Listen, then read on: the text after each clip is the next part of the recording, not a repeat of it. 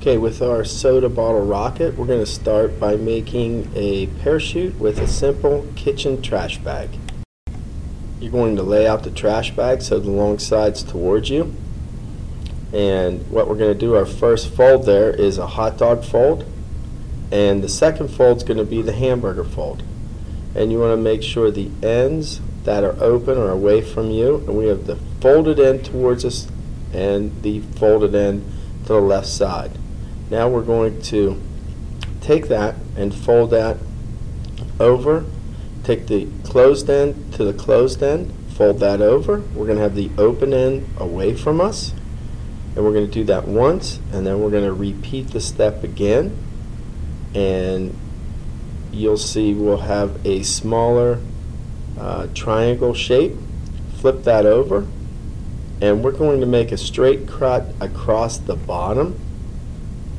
The distance from the top to where you're cutting will be the radius of your parachute. If we open that up, you're going to see you're going to have spots on your chute where you're going to be able to put your shroud lines on. What I like to do is take some duct tape. I'll take 8 pieces of duct tape and then fold those over with half of it on top of the chute, half underneath.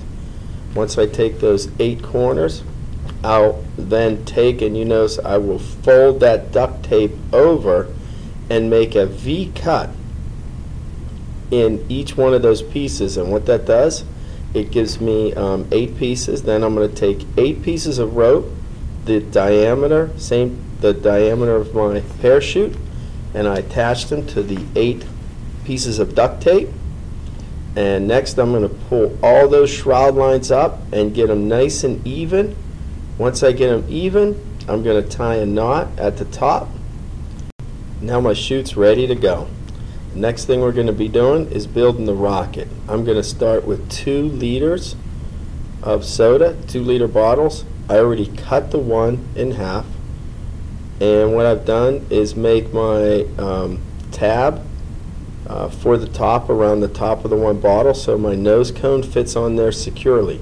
Depending on what you're going to use for your nose cone, if you notice, when I put that nose cone on that cardboard I caught on top, none of the cardboard sticks out. So I like to put my bottle in a vise to keep it up straight while I'm working on it, and we're going to come back and secure that cardboard later. I also have my fins cut out. I cut 3 fins out, and you want to make sure your fins can be attached to the bottle where the flat part of your bottle is going to be. And so I have 3. One of the other ways to make a fin also is out of a manila folder. If you just fold it in half and make a line coming down from the one side, the shape of your wing that you want. So I'm going to cut straight down, I'm going to cut the line, but I'm going to leave a little bit excess because that's actually going to be the tab for my fin.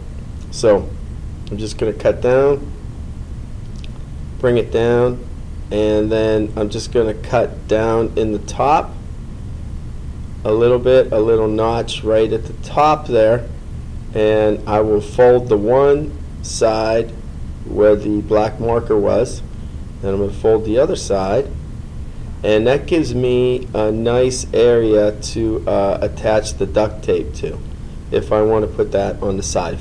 So you can make your fins out of cardboard like me, or you can make them out of manila folder. The next step is to take the 2-liter bottle that I cut already, set it on top of the other one. I'm just putting duct tape around the top, and that's actually going to be where my fuselage is and where my parachute's going to go. And so now I have that secure. I want to make sure it's nice and straight. Now you can see what my rocket looks like so far. I have the fuselage, and my nose cone will fit on there nice and straight. Very important to have a nice straight rocket to start with. The next thing I'm doing here is I'm cutting very small tabs to put under my cardboard up on top. So when my nose cone comes down, it pushes on that piece of cardboard, but it stays secure up there. make sure you fasten that with some duct tape, and I'd put 8 or 10 underneath that ring of cardboard. Now you'll notice when I put my nose cone on there, I can push down on my rocket and it's very secure. The force when this rocket takes off, and why am I putting that on there? So my nose cone stays sturdy on the top when the rocket does take off the launch pad.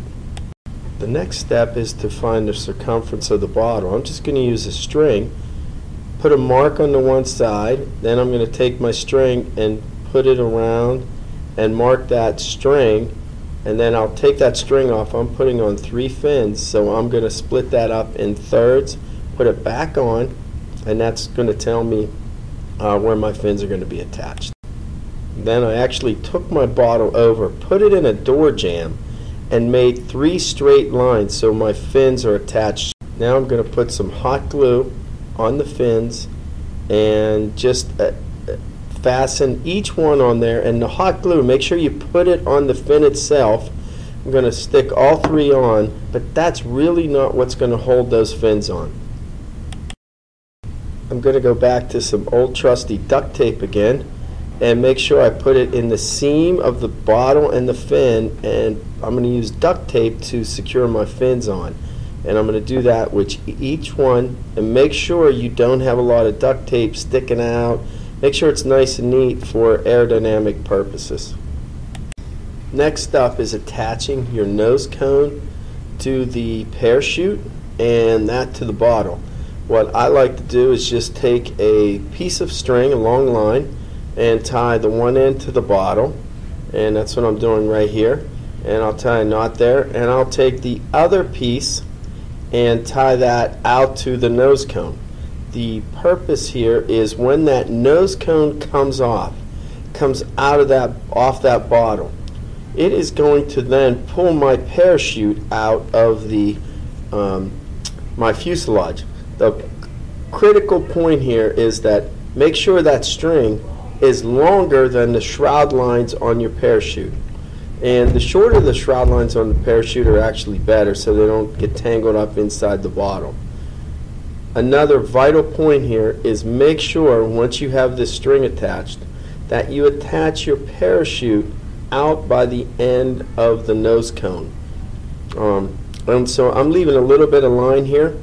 And now I'm going to take my parachute that we made earlier, and I'm going to tie it out here on a couple strings out at the end of the parachute. Now we have a rocket that's basically made here with the parachute attached out by the nose cone, so when it comes out of the rocket it will be successful. And I am going to trim my fins up here, but make sure when you do put the parachute in there, just don't jam it in like I'm going to here. You want to fold it up nice and neatly. Another trick is we use baby powder on our parachutes so they do come out of the rocket. Good luck, and hopefully you have a successful water bottle rocket.